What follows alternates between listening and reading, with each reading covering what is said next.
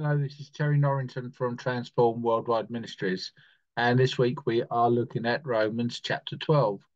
As usual, we will look at some of the passages followed by commentary. So, first, we start off with verses 1 to 2. Therefore, I urge you, brothers and sisters, in view of God's mercy, to offer your bodies as a living sacrifice, holy and pleasing to God. This is your true and proper worship. Do not conform to the pattern of this world, but be transformed by the renewing of your mind. Then you will be able to test and approve what God's will is, his good, pleasing, and perfect will.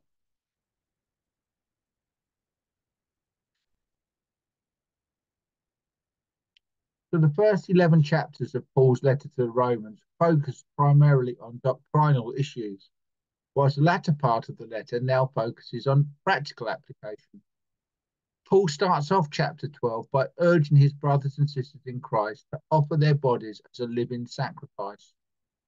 This may have been perplexing to the Jewish readers of his letter, who would associate sacrifice as the killing and offering of animals to God. But Paul is beseeching the readers to offer themselves as a living sacrifice. So what does this mean in practice? In short, it is offering our lives to the service of God through his Son, Jesus Christ. Through our acceptance of Jesus as our Lord and Saviour, we have given up a life of self. That old life is dead, our sacrifice to him. Now we have a new life, born again in joyous service to him. We live to please God. Jesus tells us in Matthew 16, then Jesus told his disciples, if anyone would come out, let him deny himself and take up his cross and follow me. For whoever would save his life will lose it, but whoever loses his life for my sake will find it. For what will it profit a man if he gains the whole world and forfeits his soul? Or what shall a man give in return for his soul? Living a life for God, following the path of Jesus Christ, will not be easy. We are required to follow the path through the narrow gate. We do not conform to the pattern of the world where the world travels through the wide gate. The pattern of the world is to make life comfortable for oneself. The life in Christ is to love one another, serving one another. In Mark chapter 10, we read, Jesus called them together and said, you know that those who are regarded as rulers of the Gentiles lord it over them, and their high officials exercise authority over them. Not so with you. Instead, whoever wants to become great among you must be your servant, and whoever wants to be first must be slave of all. For even the Son of Man did not come to be served, but to serve, and to give his life as a ransom for many. Jesus came to serve and not be served, and likewise we must do the same. We may not literally be called to give up our physical lives, although some have lost their lives in serving Christ, but we give our lives in service to God, acting as the hands and feet of Jesus here on earth. Verses 3 to 8. For by the grace given me, I say to every one of you, do not think of yourselves more highly than you ought, but rather think of yourselves with sober judgment, in accordance with the faith God has distributed to each of you. For just as each of us has one body with many members, and these members do not have all the same function, so in Christ we, though many, form one body, and each member belongs to all the others. We have different gifts according to the grace given to each of us. If your gift is prophesying, then prophesy in accordance with your faith. If it is serving, then serve. If it is teaching, then teach. If it is to encourage, then give encouragement. If it is giving, then give generously. If it is to lead, do it diligently. If it is to show mercy, do it cheerfully.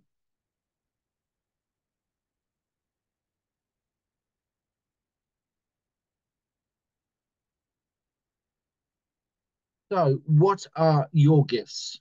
What can you bring to the one body that is Christ? We can think of these without being boastful. Indeed, Paul is telling us not to think of ourselves more highly than we ought. But we can be self-aware, and we must also not lack self-confidence in the things we can do. Otherwise, we won't use our gifts, and the body of Christ will be the worse for it. How willing are Christians to be part of that one body of Christ? How willing are the varying Christian ministries unified for the church?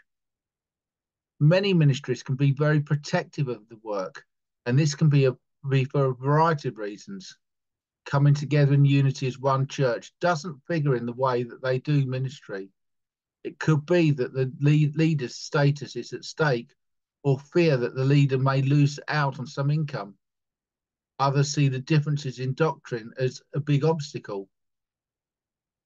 The last report that I read suggested that there are over 41,000 Christian denominations globally, and it's been suggested that about 75% all think they are right, and their differences get in the way of unity. But we all believe in Jesus. He should be what unites us, bringing us together in one common cause to make disciples throughout the nations. And we can all have a part to play in that common goal, whether it be welcoming at the doors of our churches on our days of worship and serving refreshments, or whether it be the bigger gifts like leadership. Paul tells us to recognize our gifts, yes, with a moderation of humility, but to use those gifts for the betterment of the body of Christ. Prophesy if your gift is prophecy. Teach if your gift lies in teaching. Serve if your gift is one of serving. Encourage if your gift is one of encouragement. The list can go on, but the point that Paul was making is that we all have a role in the one body. 9 to 13. Love must be sincere. Hate what is evil. Cling to what is good. Be devoted to one another in love. Honor one another above yourselves. Never be lacking in zeal. Keep your spiritual fervour serving the Lord. Be joyful in hope, patient in affliction, faithful in prayer. Share with the Lord's people who are in need. Practice hospitality. Paul tells us to hate what is evil, and this is what we should indeed do. Evil is all around us. Satan operates in this world. Sometimes his work seems obvious, and at other times he can be very subtle. He can be very good at disguising evil, good, a wolf in sheep's clothing. How can we recognize if this is indeed the case? How can we tell if what is being put before us is God's work or Satan's? Praying is always the best place to start. Praying for the guidance of the Holy Spirit will put us in the right God space to see what comes along. It can take patience and a waiting on God. And if someone is pressuring us into making a quick decision, then this isn't likely to be coming from God. Ultimately, taking the right path will lead to a sense of peace. The Holy Spirit will give us peace when we are doing the right thing. And another good test is to see if what is being presented is scriptural. Can we gain some guidance through the Bible, through God's word? If we cannot see anything biblical about the situation, then it is unlikely to come from God. But a word of warning, Satan knows scripture. In Matthew 4, Jesus is in the wilderness and Satan tempts him. And in verse 6, he quoted scripture. If you are the Son of God, he says, throw yourselves down, for it is written, he will command his angels concerning you, and they will lift you up in their hands, so that you will not strike your foot against a stone. This comes from Psalm 91. So even if the Bible is confirming something good, it still pays to observe the first test, to pray over it, seeking the guidance of the Holy Spirit. Some of us may be aware of the message, hate the sin, love the sinner. People may do things that are obviously evil and we cannot support their actions, but we can still love the person. God loves that person and deeply wants them to turn to him. Our act of love is to shine the love of Jesus Christ and tell that person about Jesus. For someone to find a relationship with God through Jesus Christ It will alter their lives drastically and give them an honest desire to do good and not evil. And the Apostle Paul continues to tell us how to demonstrate love by being devoted to one another and honoring each other. Wherever possible, practice hospitality.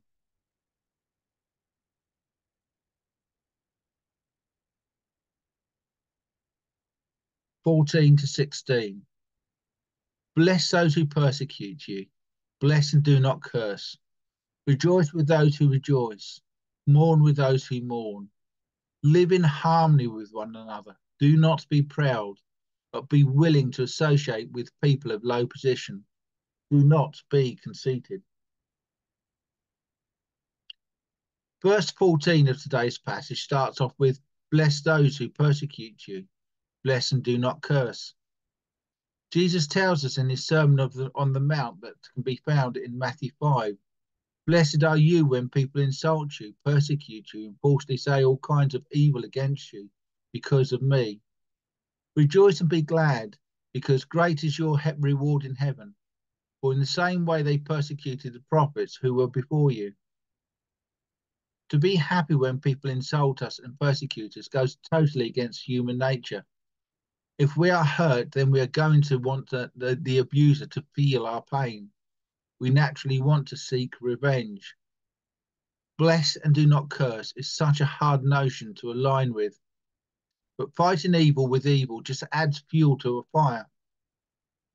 The fire continues to burn, and if we add even more fuel, if our reaction is disproportionate, then the fire can burn even more fiercely. By placing blessings onto our persecutors, it will be akin to pouring water on the fire, starving it of oxygen. It takes serious amounts of self-control not to retaliate and to smile sweetly, but it is one sure way to placate an abusive situation. Paul goes on to tell us to rejoice with those who rejoice, mourn with those who mourn, and live in harmony with one another. It is joyous to celebrate the victories of others, and it also takes a great virtue of empathy to mourn when others mourn. We can feel their grief as we walk alongside them. And how great it will be when the whole world is at peace with each other, living in harmony with one another. This is not to say that we shouldn't stand up against what is wrong, what is evil, but we can do so in a loving way, blessing and not cursing. And we are so proud that we cannot, and are we so proud that we cannot associate with the lowly? Paul tells us not to be conceited. We should be able to connect with kings and vagabonds alike. 17 to 21. Do not repay anyone evil for evil. Be careful to do what is right in the eyes of everyone. If it is possible, as far as it depends on you, live at peace with everyone. Do not take revenge, my dear friends, but leave room for God's wrath. For it is written, it is mine to avenge, I will repay, says the Lord. On the contrary, if your enemy is hungry, feed him. If he is thirsty, give him something to drink. In doing this, you will heap burning coals on his head. Do not be overcome by evil, but overcome evil with good. In Exodus 21, we read, but if there is serious injury, you are to take life for life, eye for eye, tooth for tooth, hand for hand, foot for foot, burn for burn, wound for wound, bruise for bruise. Yet Jesus, in his Sermon on the Mount in Matthew 5, tells us something different. You have heard that it was said, eye for eye and a tooth for tooth. I tell you, do not resist an evil person. If anyone slaps you on the right cheek, turn them the other cheek also. And if anyone wants to sue you and take your shirt, hand over your coat as well. Whilst not a Christian, we can take heed of the wisdom of the great Indian leader Mahatma Gandhi, who said, an eye for an eye makes a whole world blind. Let's face it, the world is spiritually blind. It is full of self, people looking after number one, wanting instant gratification. And when people get hurt in one way or another, pride steps in. wanting revenge and justice. Evil repays evil. The Apostle Paul is telling us to feed our hungry enemy, give water to our thirsty abuser. This is the act of love that God wants us to show, because it is the same love that God himself has for everyone. By glorifying God through acts of kindness to those that persecute us, it shames them into realizing their own wrongdoings. It extinguishes the fire. I've related the story before, but it still serves to demonstrate the point. Back in the days when the Ku Klux Klan were at the height of their activities in America, a black church was burnt down. The arson attack was led by Johnny Lee Clary. The leader of the church, the Reverend Wade Watts, met Johnny Lee Clary at a radio interview sometime later, and the Reverend declared to Johnny that there is nothing you can do to make me hate you. What an amazing, loving thing to say. Consequently, with these words reverberating around his head, Johnny Lee Clary turned to Christ and became a great evangelist. And he and the Reverend Wade Watts became good friends. We should not be the judge of our enemy, because we can never know what drives people to do the things they do. Hurting people hurt people. If someone has hurt us, show kindness and love to them. If there is any judgment to be made, let God be that judge. So let us pray. Father, help our hearts to grow ever loving towards our enemies. May we shine your love at all times and in all circumstances. Amen.